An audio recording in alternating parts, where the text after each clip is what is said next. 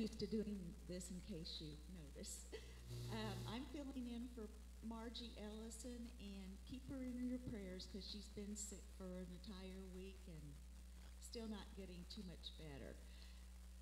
First of all, I'd like to say that if you do not receive the electronic newsletter and would like to, that's where all of our information about the church and what's going on is in. And if you just give me your email address, I'll put you on the list. And also the online worshipers, if you want to go to our website, and at the top you'll see in red information. Click on it, and then there's a weekly update, and you'll be able to sign up for it there as well. There will be a Celebration of Life memorial for Myron Yonker, which is the father of Mark Yonker, next Saturday morning here at the church in the chapel at 9:30, and all are welcome. There's also more information about that in the newsletter. Let's see. Next Saturday, also at 2 p.m., is the Grinchmas party. And what I've been told is that the Grinch himself will be here. And we're going to have the Grinch story told. We're going to have games, crafts, treats, and a raffle with lots of Grinchy prizes. Pass the word along, and if you're on Facebook, please share this event. Next week is going to be busy. Next Wednesday evening, actually the town of Speedway called and asked the church, us, to participate in their night, Light the Night on Main Street. And we had provided s'mores at the Community Day event they had. So they want us to come back and pass out s'mores. So, of course, we're going to do that.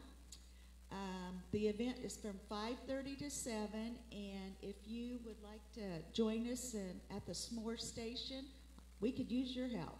Just let me know. Okay, we're almost there. If you haven't ordered your Christmas gifts for our 3 local families that we are sponsoring this year, please do so soon. We have a Amazon wish list that is through the newsletter and should be on our website. And the last date to order the gifts is next Sunday, December 11th, and that's really just because we want to make sure everything gets here by time to deliver, because there's been shipping delays. And there are 40 gifts left on that list. We also are accepting monetary donations as well, because not all of the gifts can be ordered online. So if you'd like to contribute in that way, that would be awesome. Just make sure you mark it for Christmas gifts for the families. Last but not least are the poinsettias. This year you will have the choice of a live or an artificial poinsettia. They're each $10. All the live poinsettias must be taken after the Christmas Eve or Christmas Day service. You may also take your artificial plant, or you can donate that to the church. And the deadline to order those is December the 13th. And they're also, when you order those, you may order one in memory of a loved one, or in honor of someone, or just to the glory of God. Thank you.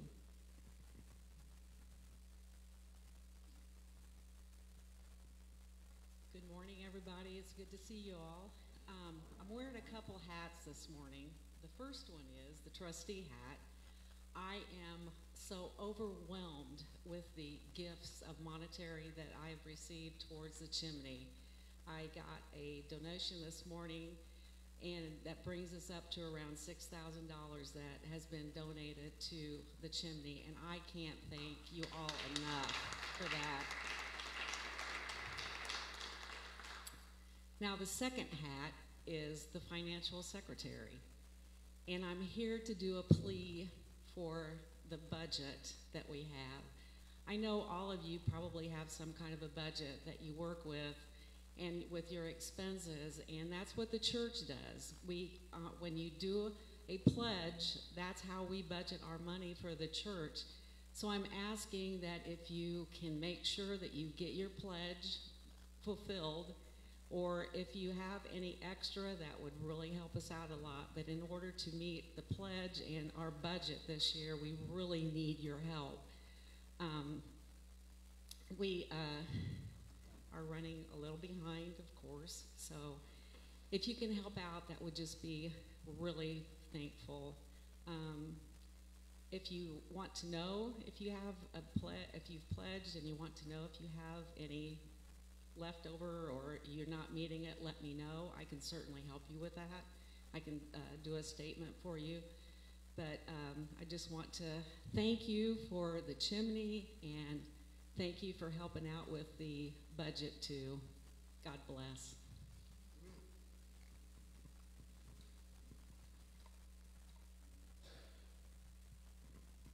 Lots of activities going on here. It's such a busy time of year. Lots of things to consider, lots of ways that you can serve and help. So thank you, Sherry, and thank you, Carol, for giving us those opportunities.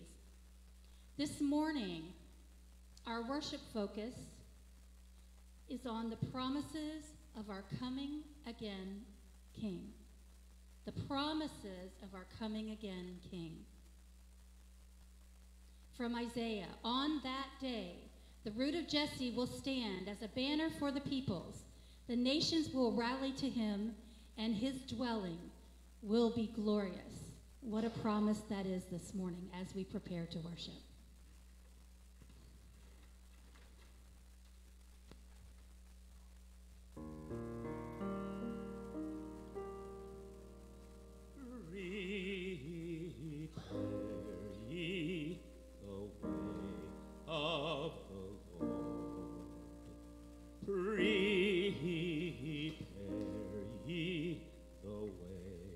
Of the Lord.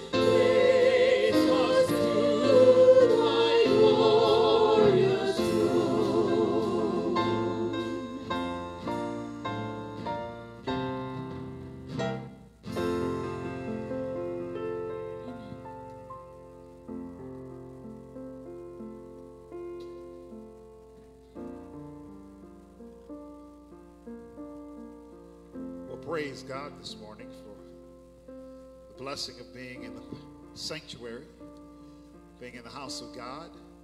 We're here for the purpose of worship, to magnify the Lord and to lift up his name.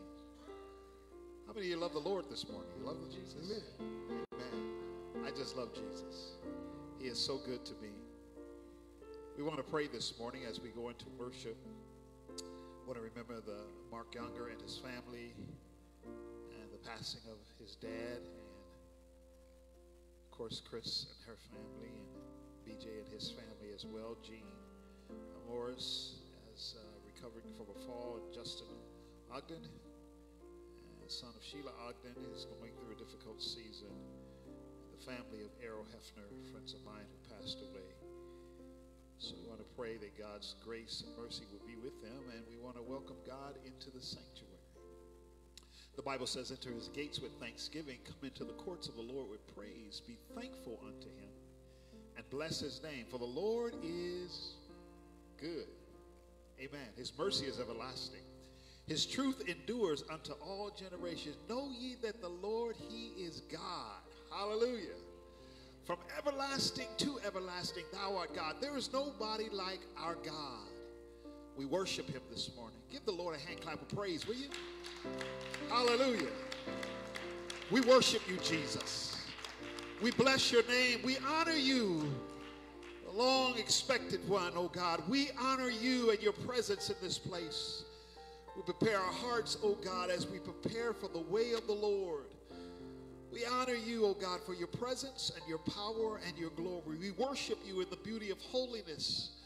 And out of our spirits, we pour forth our heart, oh God, in thankfulness and gratefulness for all that you are and all that you're doing in our lives. Thank you, Lord Jesus, for your presence. Thank you for your grace. Thank you, oh God, that you are our God. Hallelujah. And thank you for another day. Thank you, oh God, for this day, the day that you have made. It is a day of salvation. It is a day of rejoicing. It is a day, oh God, where we exclaim your name, for you are great and greatly to be praised. We worship you, Lord Jesus. We magnify you. We ask, God, this morning that you would fill this place with your presence. May every heart sense that you are here, oh God, and that your presence is here. May the love of Christ flow from heart to heart this morning. May we all, oh God, be engulfed into your love. May we be raptured by your presence this morning. May the Holy Spirit have its way in our lives. May your word, oh God, encourage us, build us up in the faith. We ask, oh God, that you would look on Mark this morning and his family, on BJ and his family, and Chris and her family, oh God, on the Hefner family. May you, by the power of your Spirit, grant, oh God, peace to them. Comfort through the power of your Holy Spirit. Surround them and embrace them in your love. Let them know, oh God, that you are always presently there to help in their time of need. We ask, God, that you would look on Justin Ogden this morning, and God, that you would touch them. For Jean Morris, that you would heal. Lord, give of your Spirit this morning that they might know. And all those, oh God, who are here in this place, there are many requests upon our hearts, God, that are not mentioned, but you know every thought. You know every burden. You know everything about us. For those who are watching online as well, God, you know every geographical location. There is nothing that is hid from you, for we are open and naked through him for whom we have to do. Father, we ask for your grace and your mercy, your kindness toward us, Lord Jesus. May you touch, may you deliver. May you encourage, God, may you build up this morning. May you, oh God, be glorified in the midst of your people. And may your name be exalted in this service, God, that you may be exalted above every God, above every circumstance, above every situation. Your name, oh God, to be glorified. We worship you this morning. We give you praise. God, we honor you. We pray together this morning as you've taught us to pray. We now say, Our Father, which art in heaven, hallowed be thy name. Thy kingdom come, thy will be done on earth as it is in heaven. Give us this day our daily bread, and forgive us our trespasses as we forgive those who trespass against us. Father, lead us not into temptation, but deliver us from evil. For thine is the kingdom, the power, and the glory forever and ever. Amen. Amen. Amen. Now greet somebody in the name of Jesus. Somebody near you.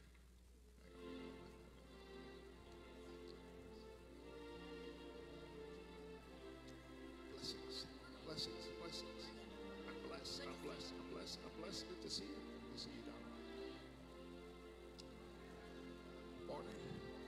Morning. Morning. Morning. Morning, my brother. How you doing? All right.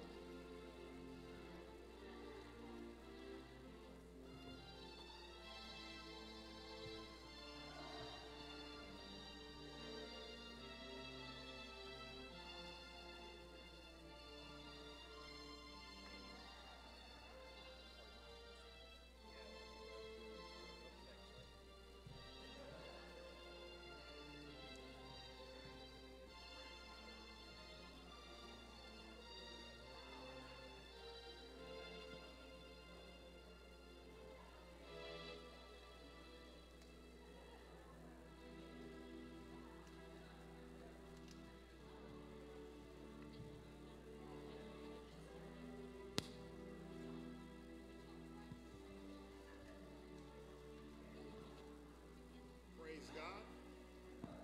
Praise God. Praise God.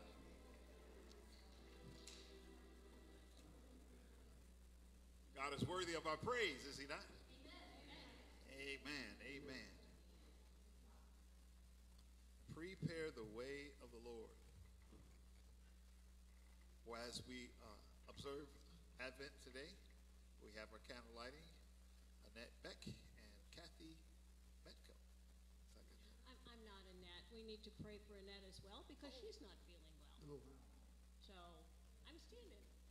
It's okay. Yeah, you're not Annette, and I know that. I got shorter, lighter hair. Yes.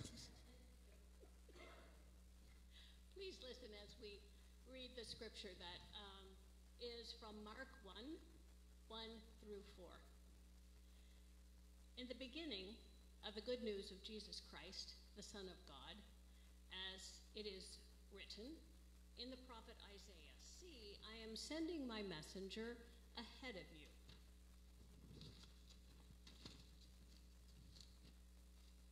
The voice of one crying out in the wilderness, prepare the way of the Lord, make his paths straight."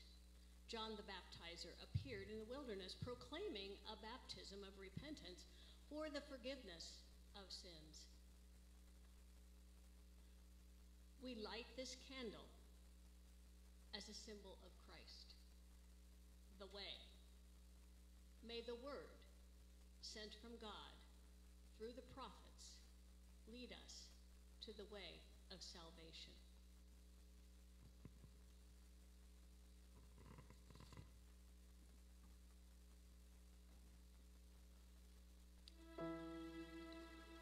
Oh, come.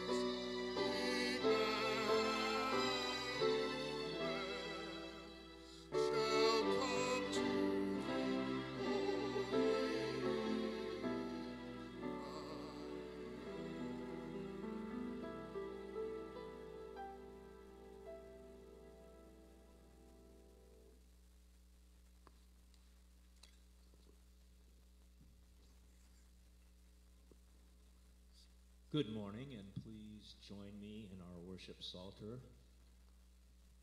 reading our wonderful words from Isaiah.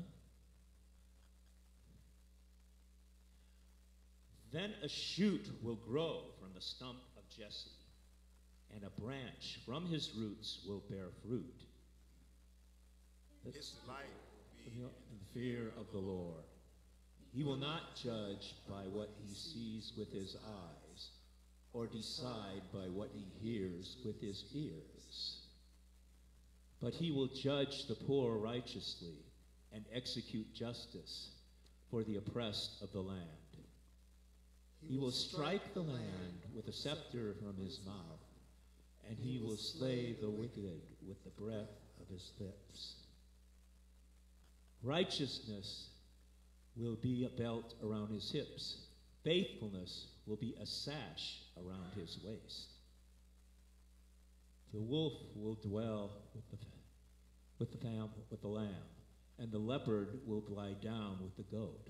The calf, the young lion, and the fattened calf will be together, and a child will lead them. The cow And the bear will graze. Their young ones will lie down together, and the lion will eat straw like cattle. An infant will play beside the cobra's pit, and a toddler will put his hand into a snake's den. They will not harm or destroy each other on my entire holy mountain, for the land will be as full of the knowledge of the Lord as the sea is filled with water. On that day, the root of Jesse will stand as a banner for the peoples. The nations will rally to him, and his dwelling will be glorious. Amen. Thank you, dear Lord, for these wonderful words from Isaiah, to know that we had this hope long before Jesus came to earth. These words gave that promise that he would come, and he did. That hope was from long ago. That hope was fulfilled and is still with us today. Thanks be to God. Amen.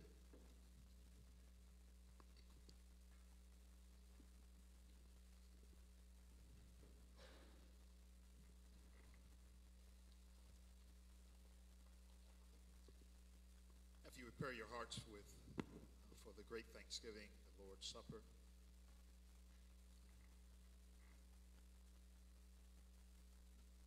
The liturgy is before us.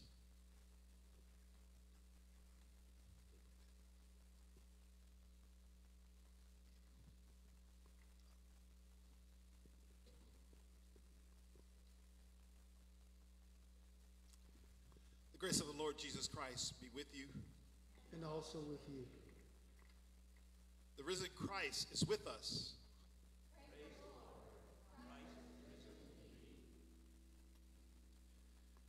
With these words, Jesus says to his disciples, "Come unto me, all you that are labor and are heavy laden, and I will give you rest. Take my yoke upon you and learn of me, for I am meek and lowly, and you shall find rest for your souls." It is an invitation to us. Therefore, we make confession of our sins before God, our Father, and one another. In the name of Jesus, you are forgiven.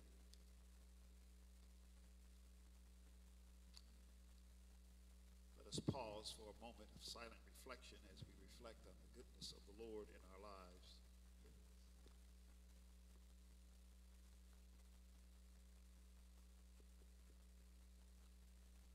We pray this prayer of confession together. O God and Father of mercy, we confess that we have not always loved you with all our hearts. We have failed in many ways to be obedient children of your church. We have not always obeyed nor fulfilled the directives of your will.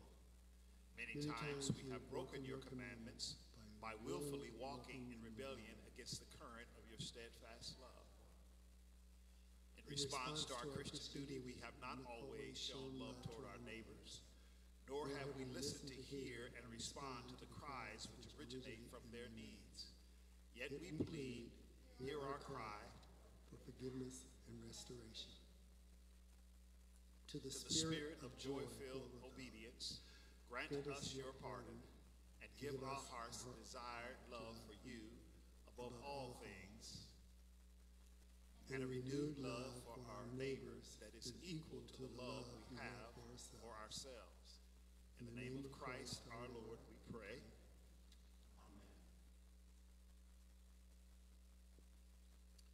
Let us give thanks unto the Lord.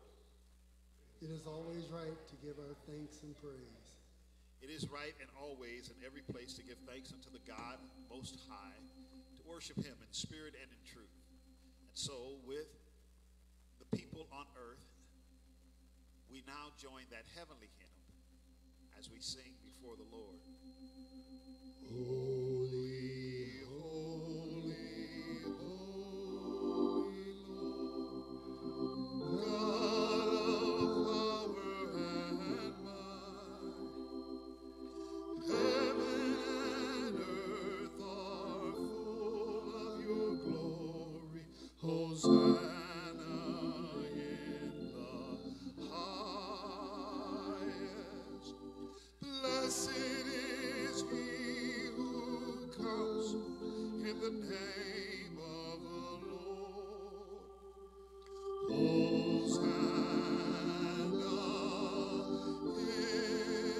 the highest.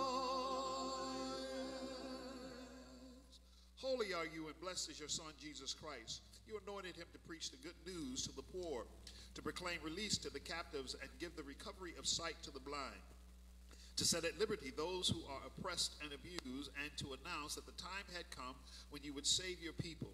Jesus, you healed the sick, you fed the hungry, you ate with sinners.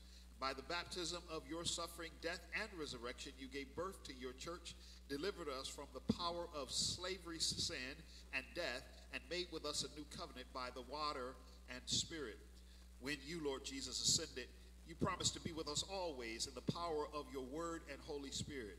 And on the night which you gave yourself up for us, you took bread, gave thanks, broke the bread, and gave it to your disciples, saying, "Take, eat. This is my body, which is given to you. Do this in remembrance of me." When the supper was over, you took the cup, gave thanks to the Father, gave it to your disciples, and said, "Drink from this, all of you. This is the blood of the new covenant, poured out for you and for many for the forgiveness of sins. Do this as oft as you drink it in remembrance of me." And so in remembrance of these your mighty acts in Christ Jesus, we offer ourselves in praise and thanksgiving as a holy and living sacrifice in union with Christ's offering for us, as we proclaim the mystery of the faith in song. Christ has died, Christ is risen, Christ will come again. Hear our prayer this morning, Lord, and pour out your Spirit on these gifts of the fruit of the vine and the bread. And make them be for us, O God, the body and the blood of Christ, that we might be the body of Christ, the church in this world, redeemed by your blood and extending that redemption to all of humanity. We ask, God, that you would bless us this morning by the power of your Holy Spirit, and pour out your Holy Spirit on us who are gathered here as we prepare our hearts. Make us one with Christ.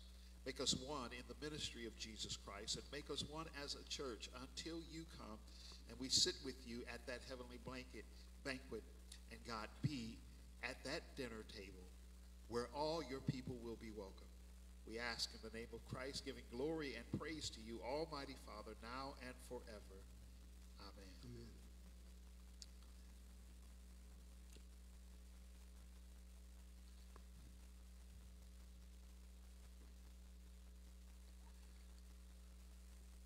This is the body of Christ broken for us.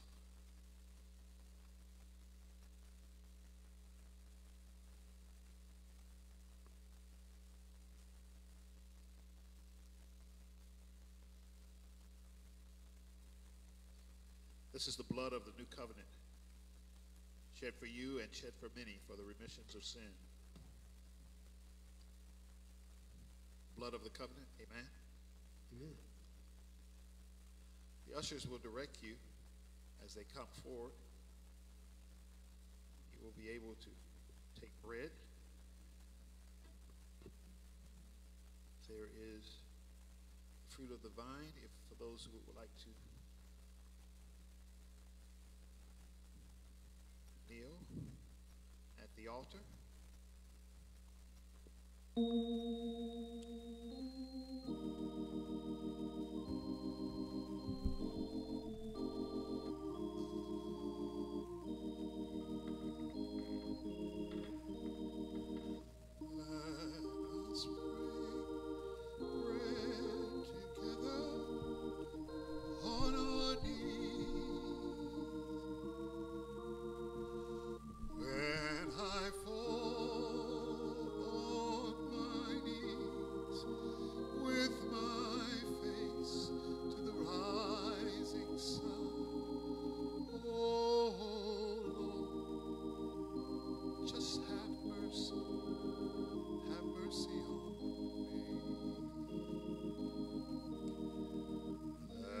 Us drink wine together on our knees.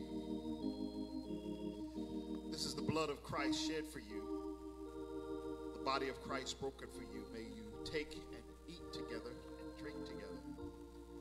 Christ be glorified. And I fall on my knees with my face to the rising sun. The blood of Christ shed for you, the body of Christ broken for you. May you eat and drink.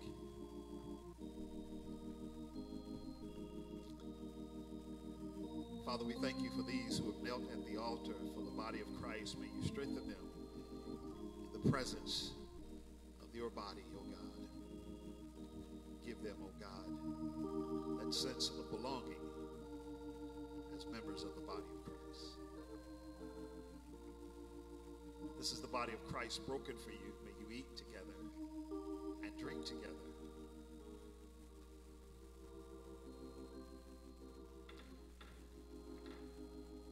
May the Spirit of the Lord strengthen you.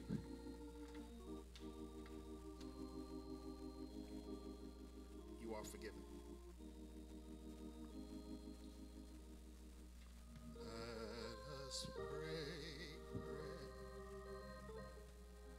This is the body of Christ that is broken for you.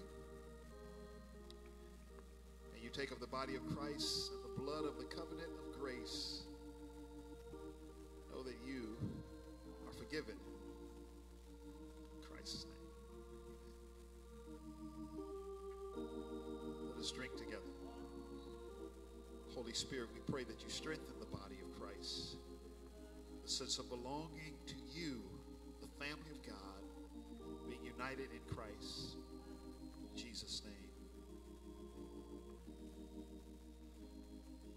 As you've taken of the body and the blood of Christ this morning, may you realize that you are an heir of God and joint heirs with Christ Jesus. Be strengthened in the body of Christ this morning.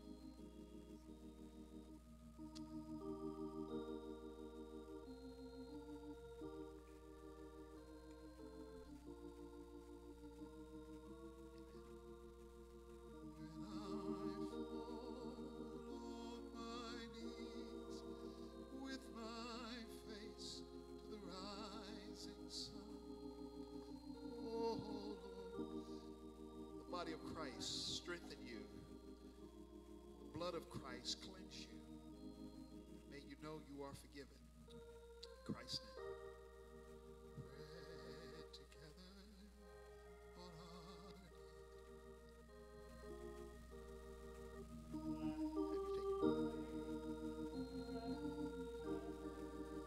on our knees.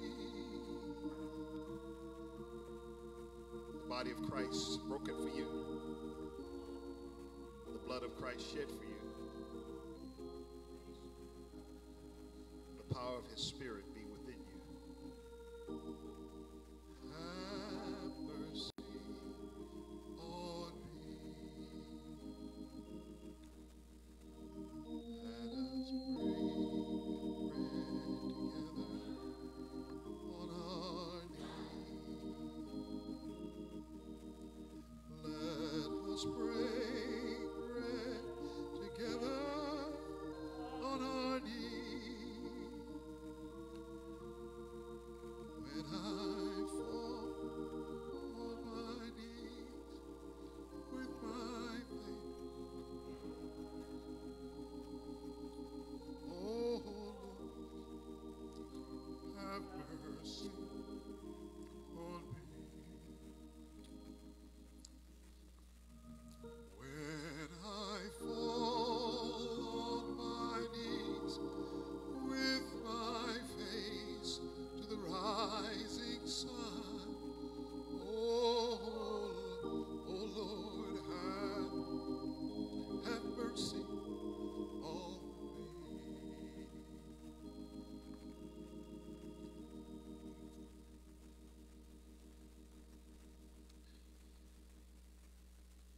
Hear our prayer, Father, this morning. May the power of your Spirit, O God, renew us as we are part of the body of Christ, bone of your bone, spirit of your spirit. May the blood of Christ, God, establish us in this grace. And may, O God, we have access to you. In Jesus' name we pray.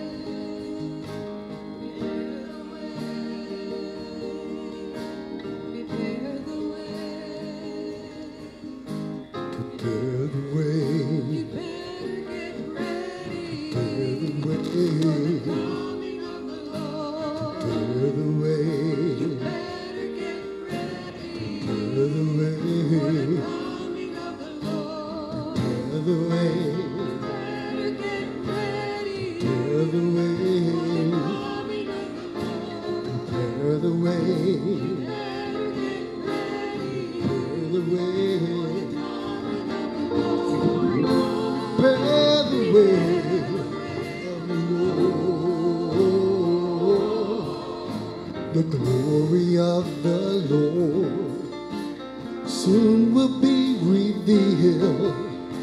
The bonds of darkness soon will be broken.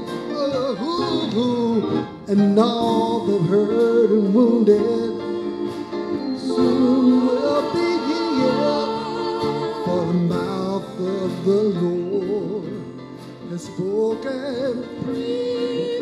Prepare the way. Prepare the way. Prepare the way. Prepare the way. Prepare the way. Prepare the way. Prepare the way. Prepare the way.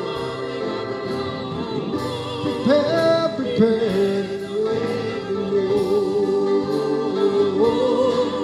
Rejoice, rejoice,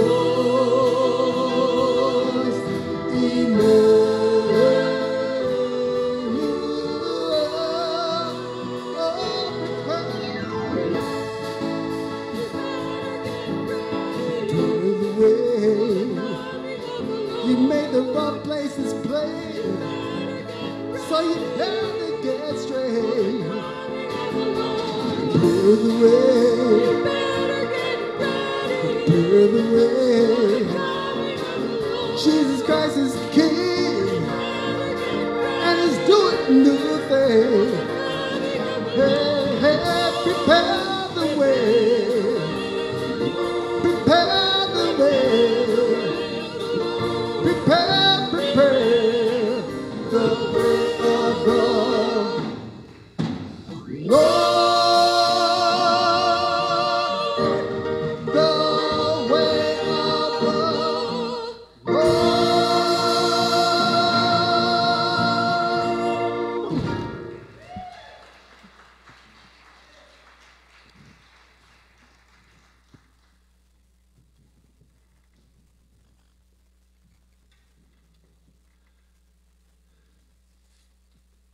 Prepare the way of the Lord. Amen. Make his path straight. Praise God. Well, bless be the people of God this morning.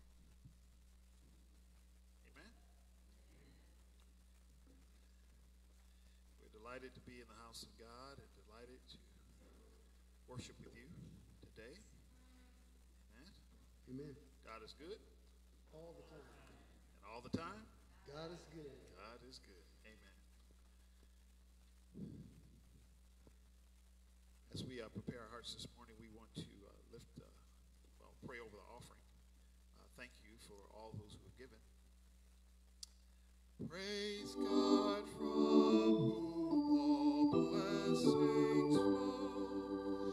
Praise Him, all creatures here below. Praise Him above, ye heavenly hosts. Praise Father, Son, and Holy Ghost.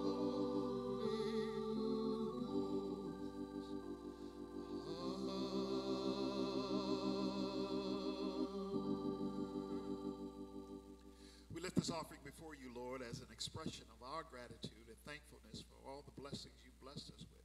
In obedience, oh God, we bring forth a tithe and offering, a gift to the kingdom of God for the edification of the body of Christ here and beyond. We ask your blessing upon it as you have received it, God. May you return even unto our fold 100-fold as we have prayed and asked and believe you for those things. We give it unto you willfully and with a joyful heart in Christ's name. Amen. Amen. The blessing of the Lord make rich and add no sorrow with it. Praise God.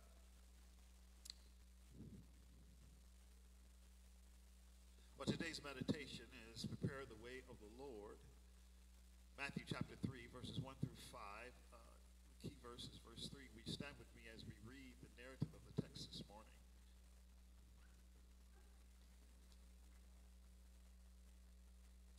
In those days, John the Baptist appeared in the way, proclaiming, repent, for the kingdom of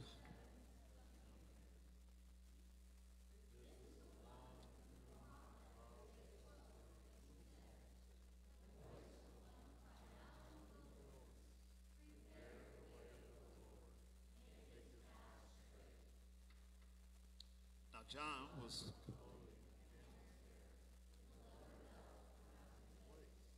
his food was locusts and wild honey.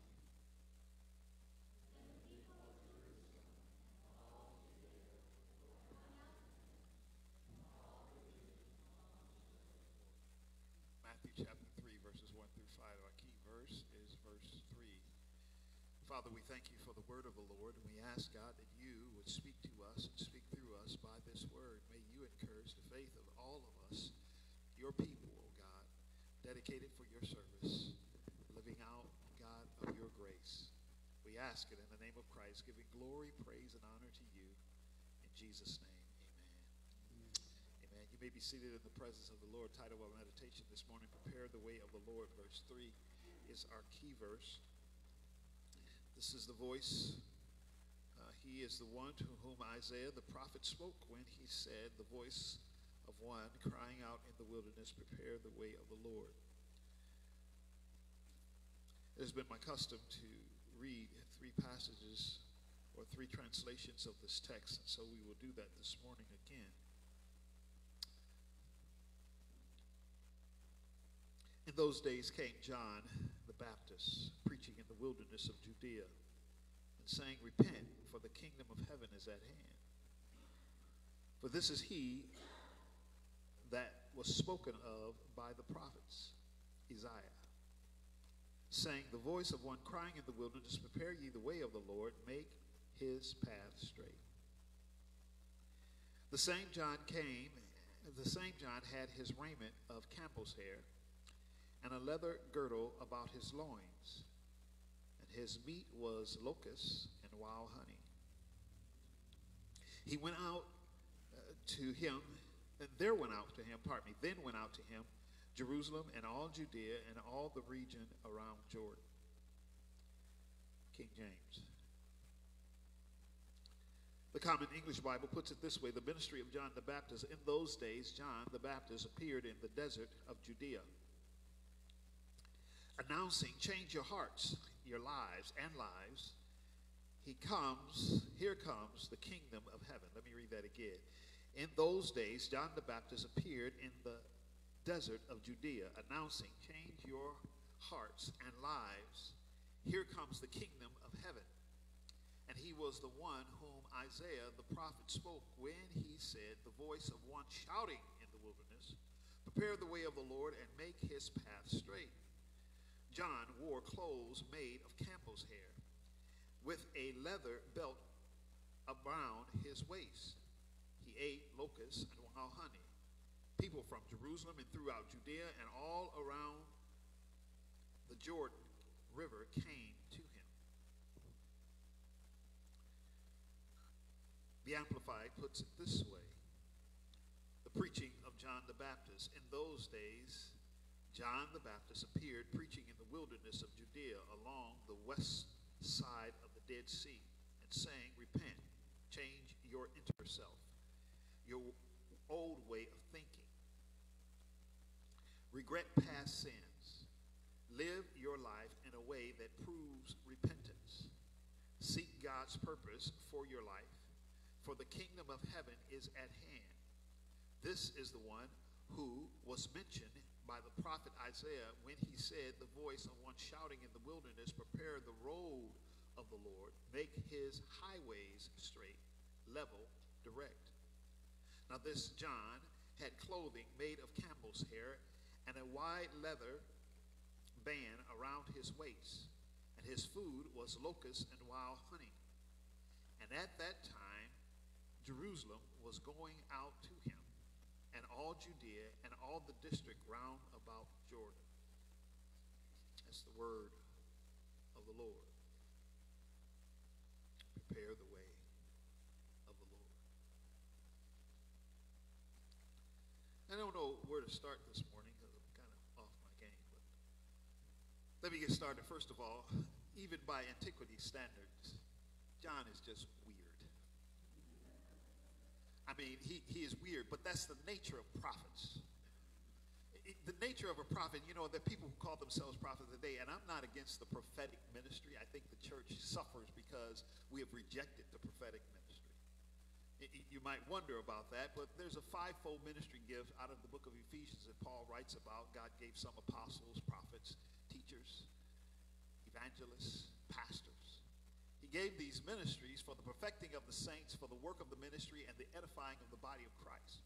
Now, we have pastors, and we welcome them, but all the other ministries, we seem to think that they've done away with. And I'm not saying, you know, I'm not here to argue whether there actually is an apostle. I'm just saying, if we don't have these ministries, here's two things. The church is not perfected, and the work of the ministry is not done. So we need those ministries.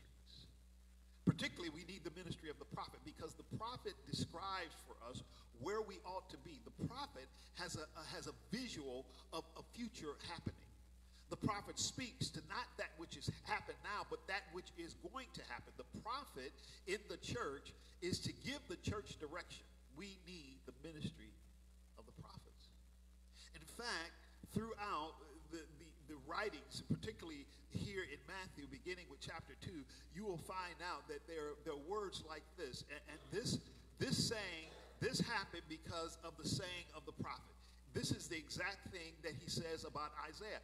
Isaiah prophesied there will be a voice of one crying in the wilderness, prepare ye the way of the Lord. It is the essence of the prophet that gives the church direction, that lets us know that we're going in the right pathway. But he's weird. I mean, this guy has camel hair for his clothing. Everybody else is wearing robes, but he's wearing camel hair. He's got this leather belt around his waist. I mean, what is that about? And then his diet. I mean, his diet is really weird. I mean, how many of you like bugs? I really don't. I just don't. But this guy is eating wild locusts and honey. And you know what it takes to get wild honey? I mean, you know, those bees are not friendly. He's weird. But because of his weirdness, because of him being not in conform with the rest of society, he begins this preaching, and he's preaching, repent. Now, I know that's not a word that most churches, in fact, most of the time they will tell us, you know, those are words we need to leave out. In fact, there's someone has written things that you need to do for church growth and to plant a church and to make sure the church is, and you know, they say, well, take the crosses out of the church. Wow, really? I mean, let me clarify. We're not to worship the cross. The cross is a symbol of Christianity. But did you not know the cross is a curse? I mean, the Bible even speaks of curses as everyone who hangs on a tree, on a cross. Jesus took our curse. And even the emblems that we wear around our neck, we wear these crosses. But this is not, this was not a positive thing. It's a positive thing to us because it identifies us. And then they say, well, you know, we should take out words like repentance and sin. We shouldn't use those words because, you know, people, they get confused. Well, the Bible says repent. And I know that the church world overall has dictated a sense of, you know, suppression and repression on people in this essence of repentance. I mean, we have done the history of the church. We have done this. We have told people how dirty they are, how bad they are, how sinful they are, and we've given them all these bad things, and then we've kind of corralled them with this sense of repression, and here's what you need to do, and here's what, and so we've lorded over people, and they felt so condemned, and consequently they don't come to church anymore. I mean, a dog will run away from you if he's mistreated. An animal will get away from you if you mistreat them. And people, the animalistic nature of us all, we don't like to be mistreated. None of us like to be browbeaten down with these words of sin and all these things. And we don't like that. And so no one wants to talk about it. But the Bible says, repent. I was looking this up in Webster's dictionary, and basically the dictionary says having a remorse about one's sinfulness, about one's actions, about one's words, things that you have done that you don't feel good about. And I can agree with that, but that is not the essence of biblical repentance. Biblical repentance is not only having a remorse about it, but it's about doing something about your remorse. And here, John begins to preach this thing, and he says, and by the way, we did not read verse 6. We read 5 verses, which is what we normally do on a Sunday morning. But verse 6 says, he was baptizing them unto repentance. And the essence of what was happening is that as they were coming to John, confessing their sins, he began to baptize them. The nature was, I'm going to baptize you, and this is a testimony of your repentance, of the change of heart that you have. And they were just coming to him and coming to him. And the narrative text goes on to read, but when he saw the scribes and the Pharisees come, John got, wait a minute.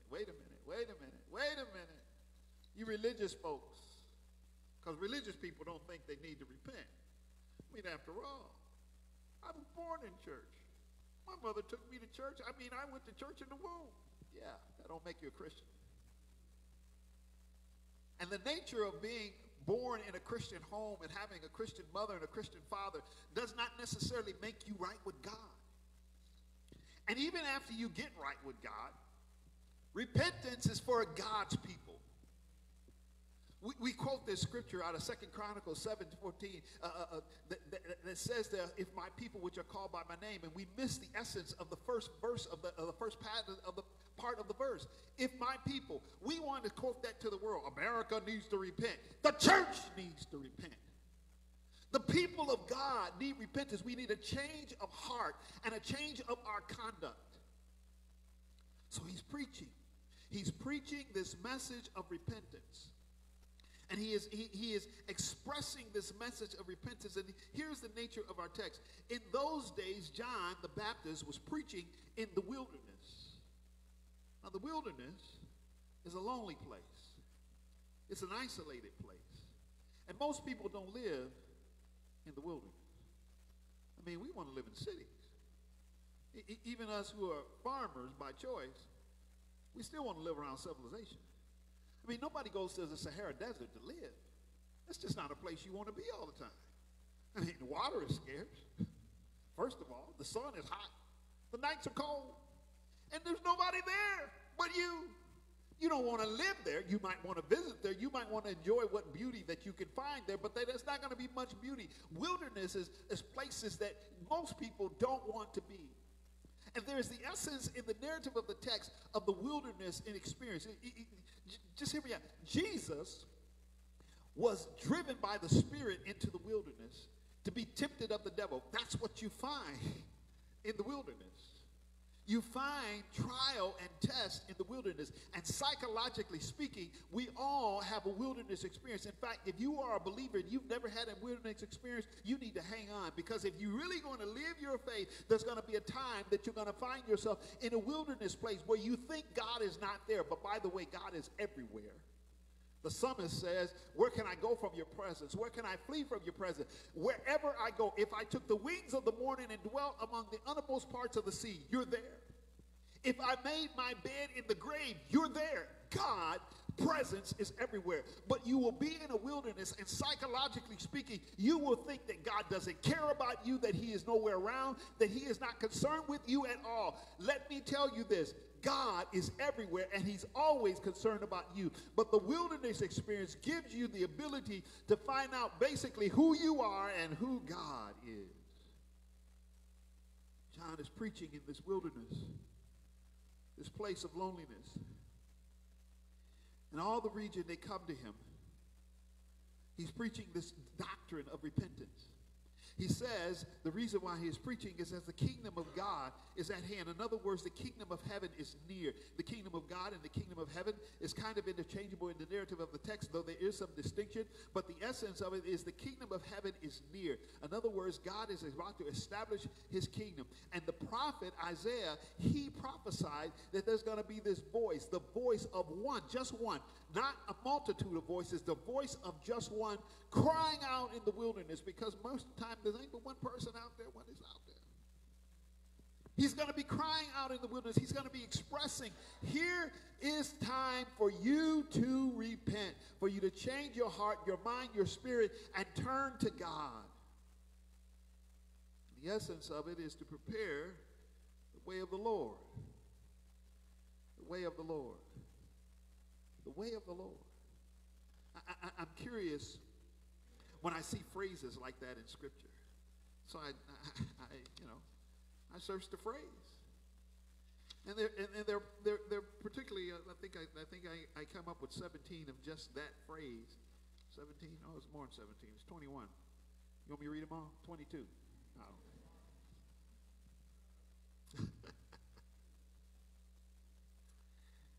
Well, let me pick one or two of them. Here's one in Genesis 18:19. It is speaking of Abraham. God says, "For I know him, and he will command his children and his household after me. And they shall keep the way of the Lord to do justice, judgment. The Lord will bring upon Abraham that the Lord may bring upon Abraham that the Lord may bring upon Abraham that which he has spoken of him." Here's the passage. The way of the Lord to do justice and judgment. He has shown thee, O man, what is good and what the Lord requires of thee. But to do justice, it is right treating of your neighbor. It is to love the person. And I know some people, they're unlovely. I mean, most of the time they're in your family too, you know. It's that uncle, that aunt, that brother, you know, like, oh man, they family reunion, oh, they coming, oh man, I don't know about loving the unlovable. Loving the person who you know, that I just don't want to be bothered with them. I know you don't want to be bothered with them. But let me put it to you this way. It is a soul which Christ has died. Jesus loves them. Jesus is concerned about them, and he's concerned about their eternal soul. And far be it from you or I to dismiss the fact that Jesus died for them.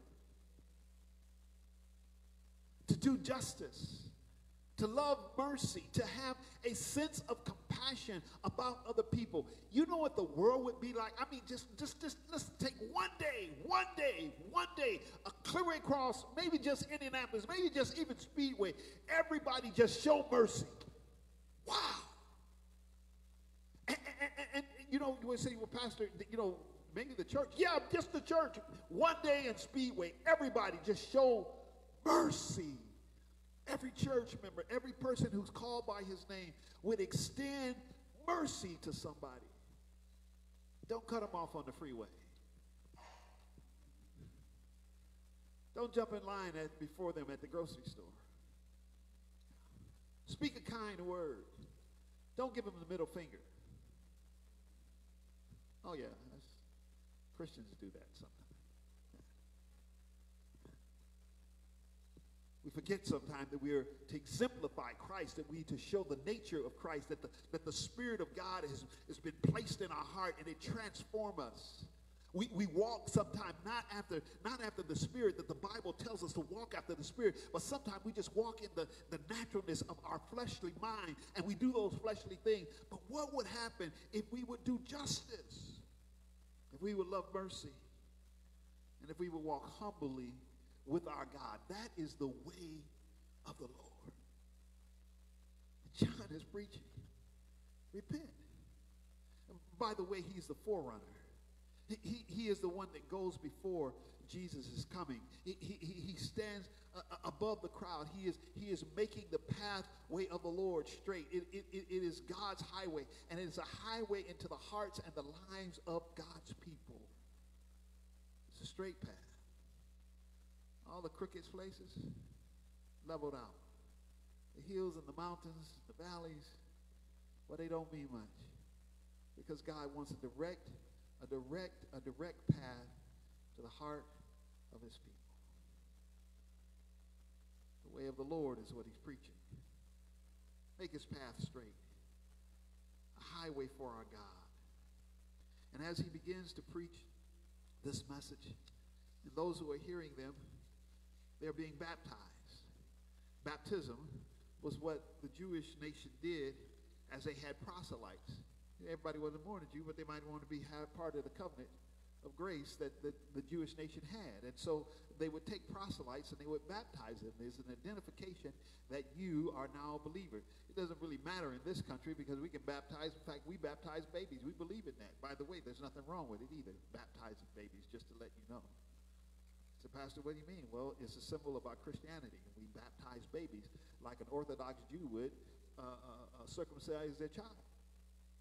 We put them under the covenant of baptism where we pray for them and baptize them into the church. We know eventually they have to make a decision for Christ, but we have committed ourselves to bring them up in the nurture and the admonition of the Lord, and we baptize them into the faith. We baptize them into the church. There's nothing wrong with that. There's nothing wrong with giving the next generation a legacy of your faith. The problem with the church today, just take a good look around you and see all the empty seats. The problem with the church today is we have not committed to show our legacy of faith to the next generation. That's the problem with the church. Why aren't young people coming to church? Because we showed them religion. We've shown them the essence of having a social gospel, of working in the kingdom, but we haven't given them a relationship with God. And consequently, if you grow up without a relationship with God, you will not only grow away from him, you will grow away from the church and away from anything religious, because after all, the good works that we do here, you can do those in the world. But the difference in the Christian's heart is that they have a relationship with God, is that God is within them. They realize that God is within them. And they have this sense of, I have a way before the Lord. I am honoring him and giving him all. Another passage out of this text. This speaks of Jehoshaphat. 2 Chronicles 17:6 says this of Jehoshaphat. And his heart was lifted up in the ways of the Lord, Moreover, he took away the high places and the groves of Judah. In other words, of all the kings that, and it was constantly kings would do things. They would come to power and they would forget God, and they would, let's have a sacrifice to Baal. Let's do this. Let's have an idol. By the way, just to let you know, anything in your life that you look to other than God, including your horoscope, if you read your horoscope and don't read your Bible, you got a problem. I'm going to just be honest with you. I'm honest with you. If you read your horoscope and you haven't read your Bible, this is our guidebook. The horoscope is not our guidebook. The Bible, thus saith the Lord, is what we're to live by. And when we take up everything else to put before God, that becomes our idol. And the kings of the Old Testament oftentimes would forsake the temple of God, and they would build an altar or a grove to one of the idols, particularly Baal, and they would begin to worship him. They would bring in other people, and it's the reason why, people say, well, God didn't like mixed marriages. No, it's not so much he didn't like mixed marriages. What he didn't like is that other nations would come in and they would bring their gods, and you would begin to worship their gods. Now, if someone comes to the church and they want to bring their God, I got a problem with that. When we stop worshiping Jesus here, I'm done. I'm just going to be honest with you. When we stop lifting up, look, you can't lift up Pastor Jones because Pastor Jones will fail you. Pastor Jones is flesh and blood. Pastor Jones didn't save anybody. He didn't die on the cross for anybody. But if we lift up Jesus, Jesus says, if I be lifted up, I will draw all men unto thee. He has the power to save, to transform, to make lives anew. Jesus loves you. Pastor Jones might love you sometime. Might not like you at all, but, But Jesus loves you. And he's died for you. And so when we come to church, we come to worship him. We come to lift him up. And the life of every believer, I don't care who you are or how long you've been in the church, if you are not lifting up Jesus, what's wrong with the church? We don't lift up Jesus. We lift up our social gospel. We don't lift up Jesus. Nothing wrong with our social gospel. Don't forget to understand me. We ought to do good works. Yes, we should. We ought to be ministering to our communities. Yes, we should. We ought to be feeding the hungry and looking out for the poor. Yes, we should. We should do all those things. But in the process of doing all those things, do not forget Jesus is the reason. By the way, he's the reason for the season too. Huh? It's his birthday. I know you don't give a gift to everybody. Everybody you know, every loved one, grandchild, spouse, etc. Give a gift to Jesus. This morning, if you can give him anything, give him your life. Make a straight path to the Lord. Repent, which is the essence of one turning away from their sin, having a change of heart and a change of mind. I like the way the Amplified put it. Here's the words in the Amplified. The Amplified text says it like this. Repent. Change your inner self. Your old way of thinking. Regret the past sins. Live your life in a way that proves repentance. Seek God's purpose for your life. For God's kingdom is at hand. You see, because here's the reality. The sins that we have, well, we've categorized them, and we have different categories of sin. And then there's also the compromise that each one of us individually we allow in our lives. By the way, none of us is perfect. I'm just going to be honest with you. I'm not perfect. And what might be sinful to you may not be sinful to me. In fact, I normally tell people like this: I can't live by your convictions, and you should try to live by mine. My convictions are my convictions. I have them for various reasons, and most of which I try to find them in the Word of God to have a conviction, and I try to live by that. But you can't live by my convictions, and I shouldn't be expected to live by your convictions. The problem with most of us in the religious faith is that we have convictions, and we think everybody should live by our convictions. Well, that's not going to happen.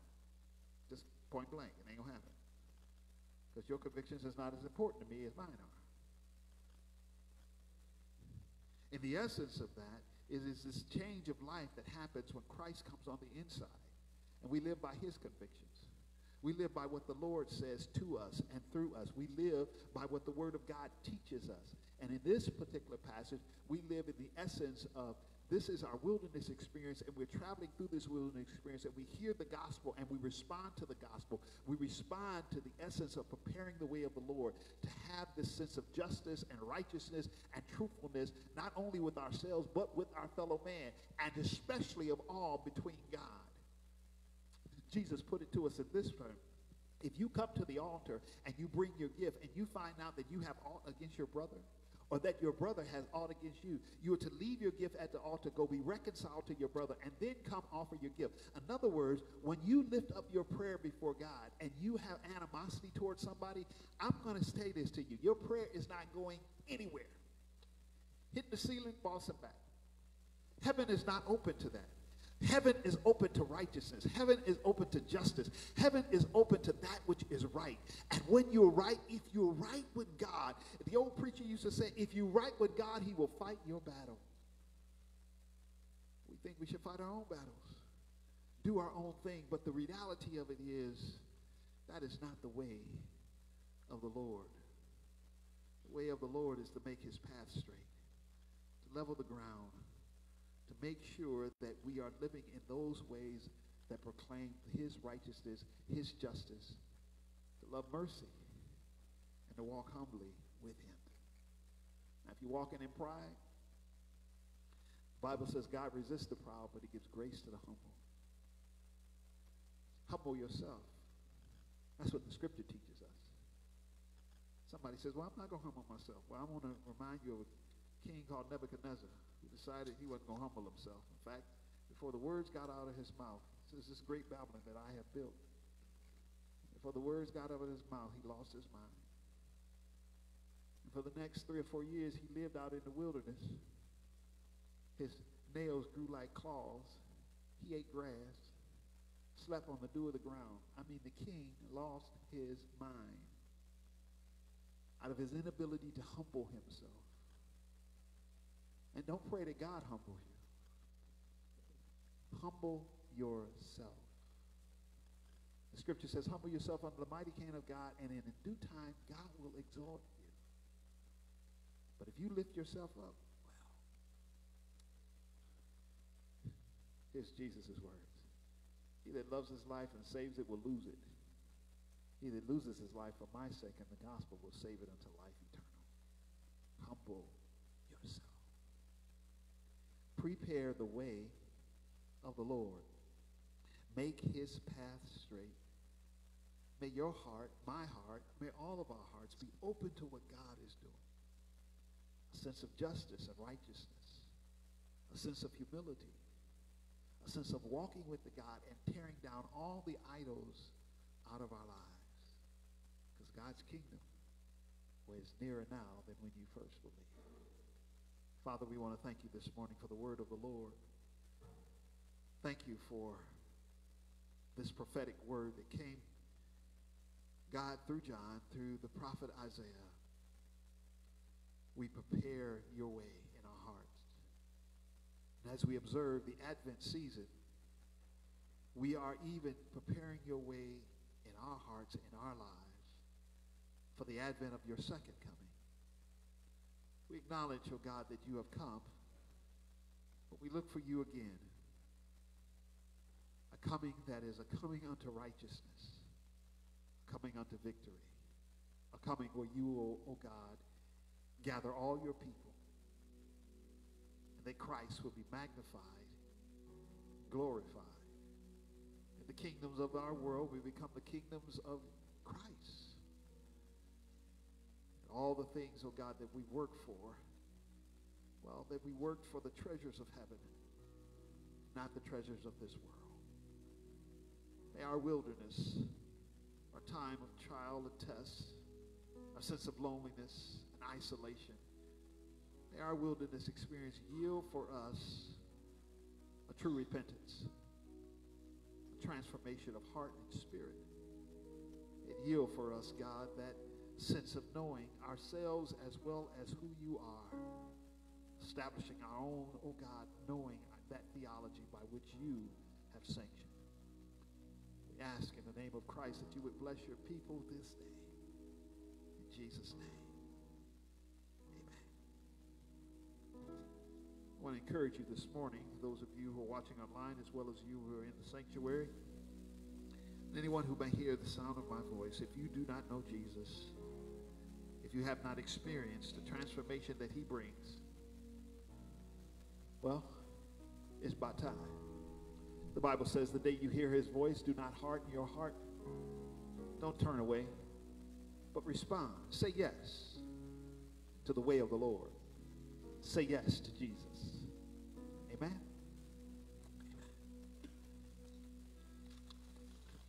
Our worship leaders are going to join us in a song.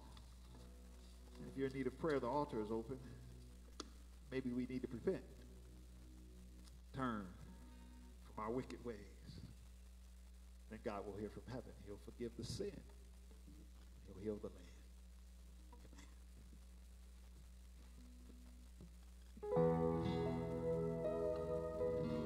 Praise God.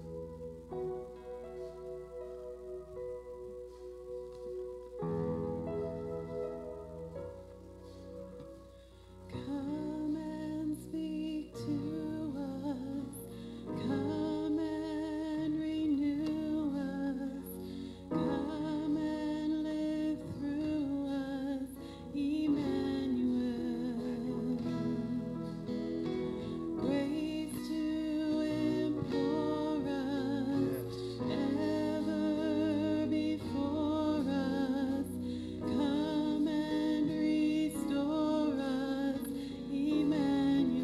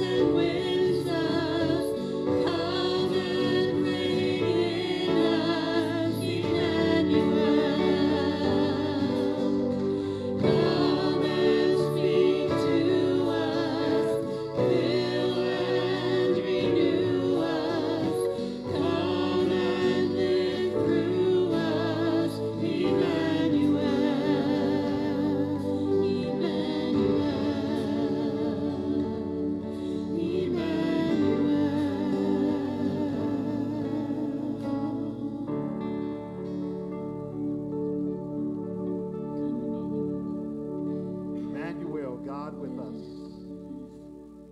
Well, this morning we want you to know that the Lord is, well, he's blessing us. He keeps blessing us. On the essence of Advent, don't forget your prayers. Talking to Jesus. Calling on Emmanuel. Don't forget to prepare in your heart a way to the Lord. Amen? The power of Christ be with you. The Holy Spirit lead and guide you. And the anointing of God, well, it breaks every yoke. So may God's anointing be upon you. Amen. Amen. People of God, amen. Amen. Amen. Blessings. Come down, Almighty.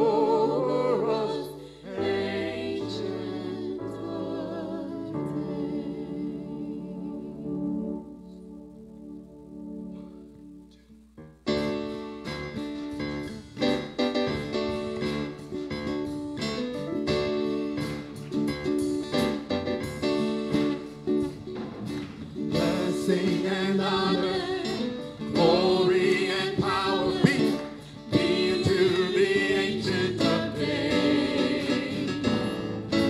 All of creation, bow before the Ancient of Days. Every tongue in heaven and earth shall declare His glory. Every knee shall bow at your throne and worship. You will be exalted, O God, and your kingdom shall not pass away, O Ancient of Days. O Ancient of Days. Blessing and honor. Blessing and honor. Glory and power. Be unto the Ancient of Days. From every nation, all of creation, bow before the Ancient of Days. Every tongue in heaven and earth shall declare His glory. Every knee shall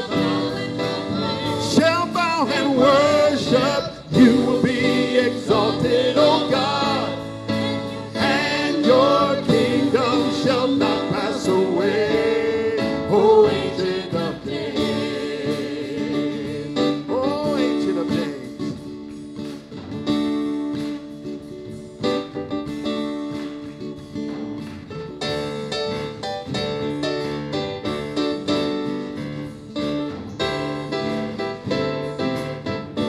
Oh,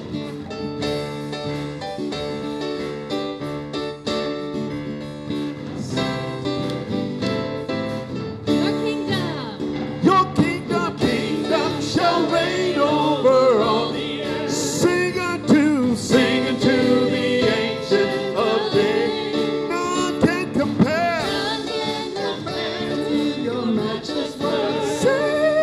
Sing to the Ancient of Days.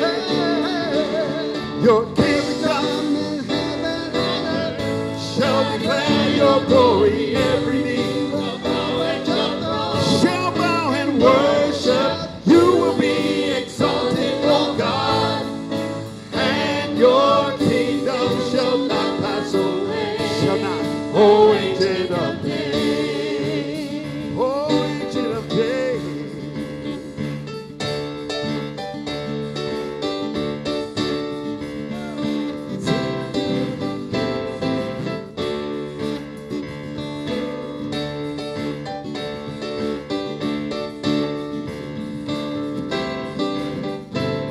Your kingdom. Your kingdom shall reign over all the earth. Sing unto the Ancient of Days. None can compare to your matchless word. Sing, church, sing to the Ancient of Days. Your kingdom.